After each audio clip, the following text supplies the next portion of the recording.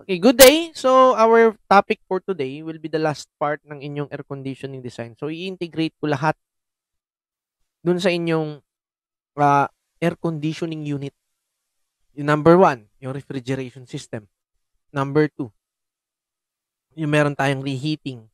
Tapos yung nakaraan, pinag-usapan natin, meron tayong all air handled is thrown out of the system. Walang recirculation. But this time, lalagdagan ko ng recirculating pa. And then after recirculation, idadagdag natin tong cooling tower. So let me first discuss what is a cooling tower. So a cooling tower, part yan ng inyong air conditioning system.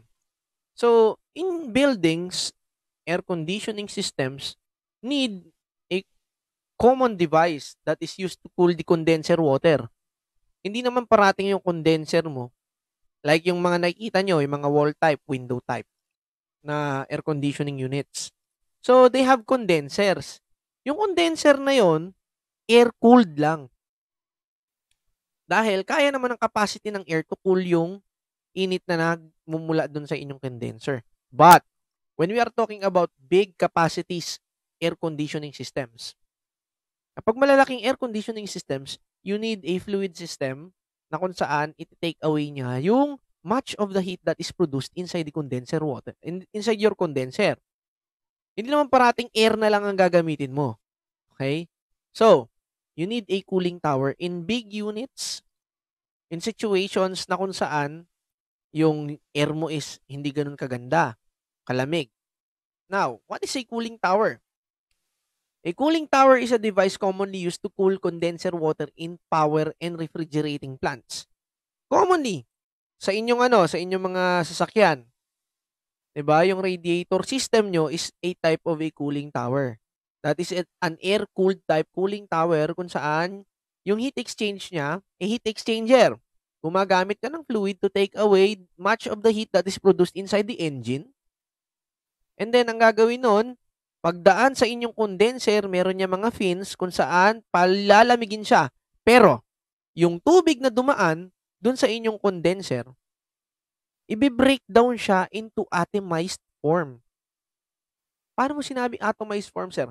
In tiny droplets ng water, 'di ba? Sa mga veins ng inyong radiator, magpa-pass through yung water na yon. And then, dahil breakdown mo siya into smaller quantities, when air is passed through that system, yung air will take away the heat that is contained inside the water. Oh, nagkaroon siya ng heat exchange ngayon. Now, the heat carried by the cooling water will be absorbed or carried by the air that passes through the cooling tower. Dalawang uri ng cooling tower natin. Isang induced, isang forced draft. Okay? I-discuss na lang sa inyo yan pagdating nyo ng industrial plant. But, to give you much of the knowledge and idea tungkol dun sa dalawang yon, a forced draft, ibig sabihin you forced air inside the system ng cooling tower. Maglalagay ka sa inlet mo ng fans para introduce mo yung cold air. Now, yung induced type, it is a passive type kung saan pressure difference lang ang nagki-carry out nung movement nung cool air. Now, simply, we put it this way. The heat rejected by the cooling water is the heat that will be absorbed by the cooling air. Now, yung cooling water mo kasi, that is the water that is supplied inside your condenser. Now, papakita ko sa inyo sa diagram ha. Now, the condenser water or the cooling water is the receiver of the heat that is rejected inside the condenser unit kung saan nagkakaroon ka ng heat exchange ng refrigerant and the cooling water. Now, pagdating ng inyong cooling tower, yung refrigerant mo hindi nakasama. Ano na lang, yung cooling water mo inside your condenser or the condenser water will have a cooling exchange pagdating ng cooling tower. Anong gagamitin natin? Sir, yung air. Kasi yung water natin, it is broken down into sprays. Okay? Ngayon, mas maliliit na quantities of droplet na meron ka, 'di ba? Pag mas maliit ang volume ng inyong water, ang nangyayari is mas mabilis siyang mag-lose and give off ng heat. Yan. Kasi mas mabigat na water, tandaan nyo, sa mass balancing, yung air na introduce mo dapat the same amount and quantity ng flow rate ang meron ka dun sa water to take away much of the heat that is supplied inside your condenser. Now, if the same circulating water is needed for the system, the water must remain at its original temperature before going back to the condenser unit. Kailangan malamig na siya. Kundi, yung system mo ng refrigeration system, hindi siya ganun kaganda ang cooling effect. In order to decrease its temperature, the heat it carries must be removed. This is what the cooling tower does. Now, this is the diagram for your cooling tower. Now, this type is an induced type. Okay, hindi siya forced draft. Bakit? Yung induced type, ang nag-create lang ng negative pressure dyan or suction pressure is the fan that is located at the top of your cooling tower. Now, on our school, meron tayong cooling tower units dyan. Meron tayong induced and forced draft. Commonly, ang ginagamit natin at the top of the buildings is an induced type of cooling tower. Yung forced draft kapag indoor cooling tower. Mas magandang gamitin yon. Now, you have different points here. Okay. At one, cool air is introduced inside the cooling tower. Ngayon, yung heat exchange nila, kung yung spray ng water mo is pababa, okay natin, pababa, yung spray of water mo, makikita mo dyan, yung cool air mo naman, papaakyat yan. Okay? Paakyat ng system mo yung cold air. Ngayon, kapag nag-meet up sila sa gitna, yung air mo na malamig at yung spray of water that contains hot particles, hot water na yan eh.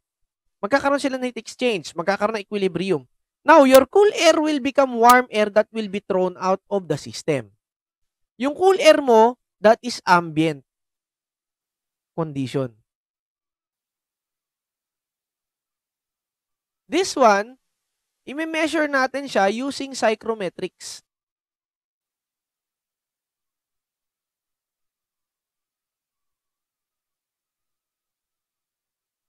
Sir, ano ibig mo sabihin dyan? You get the wet bulb and the dry bulb by using psychrometer. Now, kapag malamig na siya, that water will go to your condenser as cold water. Meron ka ditong T-low temperature. And then, it is introduced to the system at 0.3 as warm water coming from the condenser. That absorb the heat, much of the heat coming from your refrigerant. And this is T-hot. Okay, ganun lang yung process niya. Now, from the figure above, as you can see, warm water that comes from the condenser enters the cooling tower at 0.3. Okay. Much of that, it is then sprayed using sprinkler system to break down the particles of the water. Now, to produce droplets of water, those droplets of water will produce larger surface area to release heat. Commonly, meron yung mga fins dito. Kaya nakita nyo pa zigzag-zigzag yan. Now, as the water passes through those fins, the cooling air that passes through the crevices of those fins, will take away much of the heat that is contained into the spray of the water. Now, water droplets fall down through the cooling fins where exchanging of heat and air occurs. Cold water exits the cooling tower at 0.4. Ayan, gi-give off niya yan, gugamitin naman sa condenser. Now, due to evaporation, kailangan mo na parating i-maintain yung water basin mo. Ang tawag dito is water basin.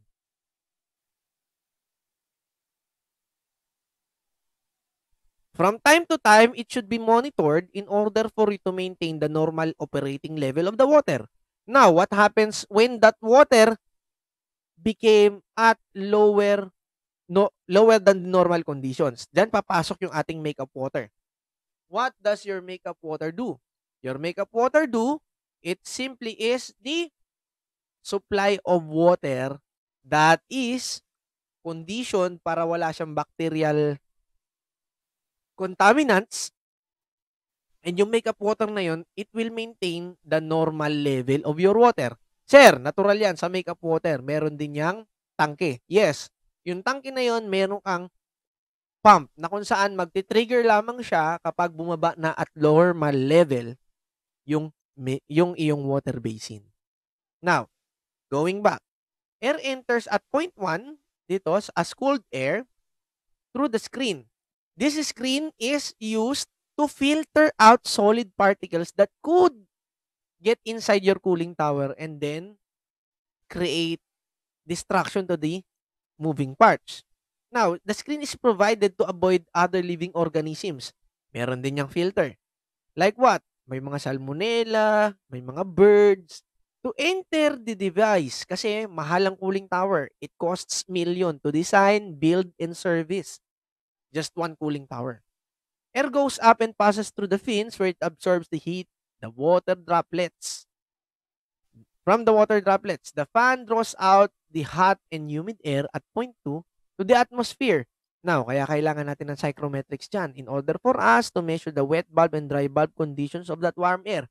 Dyan mo kasi mami-measure po yung effectiveness of your cooling tower. Let me show you later. Now, the type of the fan is called induced draft fan. Now, bakit? Nasa taas kasi siya. Ang palatandaan dyan, nasa taas. The fan, where it sucks air, then discharges it. So, negative pressure, vacuum pressure ang ginagamit. While the other type is forced draft, where the fan is installed at the bottom, dito sa taas, sa baba. Kung saan, at the introduction of the cold air, nilalagyan mo ng fan. Or anyway, where it pushes the air out of the cooling tower. Now, we go to the wake-up water. The wake-up water is provided in every cooling tower. This is done to compensate for water loss due to evaporation. Pag nasa taas ng building, hindi maiwasan na ang iyong cooling tower is mag-evaporate ang water. Number 1 yon. Paano naman yung mga blowdown losses? Yung ano pa, windage losses. Yan, pag-uusapan natin yan pagdating ng inyong industrial plant. Ideally, the mass of water leaving the cooling tower is less than compared to the amount of the water that enters. Kasi makeup water, nagtitrigger lang naman yan kapag kulang na talaga sa normal level. With each pass through the system, some water vaporized. So, some makeup water is necessary kasi matutuyuan yan. But where did those little amount of water goes to? Because of the sprinkler that produces water droplets, sobrang lilit ng droplets na yon, bago pa sila umabot sa baba, nag-evaporate na. The cooling air undergoes heating and humidifying process from point 1 to 2 because of the heat that is received. So that is heating process, and the amount of water vapor that is added to it is humidified. Now, we talk about the usual formula and equation. Ano lang naman yan, tatatlo lang naman yan. So the range is the reduction in temperature of water through the cooling tower. Or simply the difference between the hot and cold temperature of the cooling tower. Now, pinag-uusapan mo dito, yung water leaving and entering the cooling tower. Yung water that is entering, that is T high for condenser. Pareho to. And then T low, the water leaving the cooling tower. Now, we talk about the approach, or A. The difference between the temperature of the leaving cool water and then the wet bulb temperature of the air. So, T4 and the wet bulb temperature of the air entering. For cooling tower efficiency, it is simply given by the formula R over R plus A. Or, simply, sinimplify na natin dito, E is equal to T hot minus T low over T hot minus yung wet bulb temperature at 0.1. Ayan na yung ating cooling tower efficiency. Wala na pong ibang itatanong dyan, kundi yan lang. For makeup water requirement. Now, it is the amount of water needed for the lost amount of water due to evaporation. So, ito yan, meron ka mass of water that is entering the cooling tower and then the mass of water leaving the cooling tower. Oh, ngayon, di ba, sinolve natin. Pwede mo nang gamitin dito sa use ng ating mass of water vapor entering and then mass of water vapor leaving the tower. So, magkakaroon ka ng material balance. After material balance, you will arrive with this formula. So, M5 is the mass of water that is, or the makeup water requirement.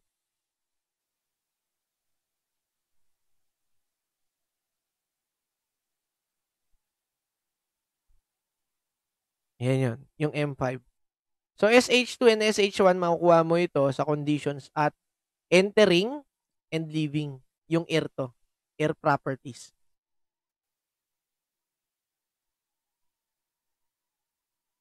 Yan, air properties po yan. So, that is, pwede rin ito. So, ito lang ang ginagamit niyang kadalasan. Ito, madalang gamitin to. Pero pwede mong gamitin. Kasi makukuha mo naman to. Ito, yung property of water, makuha mo sa steam tables. Itong dalawa.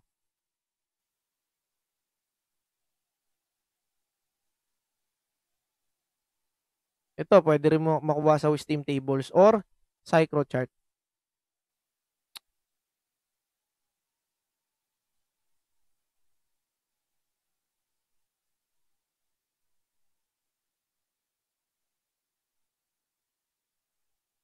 So, para mas maliwanagan tayo, let us talk about the problem na meron tayo ngayon. Para mas maintindihan natin siya. All in one. So, this is the diagram that I made you. You have here a refrigeration system.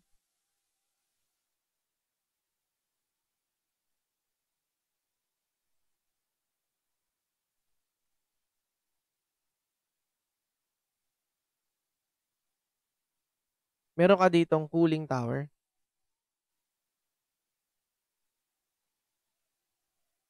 Meron ka ditong make-up water.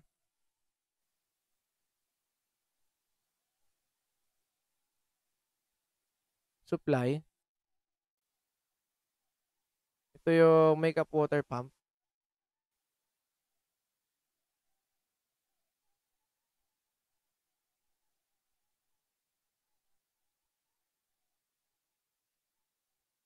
Tapos ito yung fan 1, fan 2. This is room 1. Condition space 1. CS 1. Ito yung condition space 2. This is the reheater.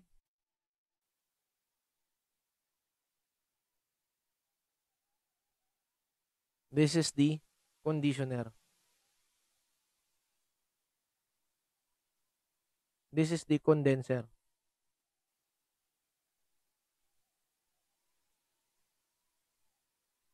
So, this is the entire system. May kulang pa dyan. So, sir, ano po ang kulang dito? Ang kulang dito is the recirculating. Okay? Let me just first have a break and then let me prepare the problem for you. Hold your steam tables and we will answer this problem. Okay? That will be all.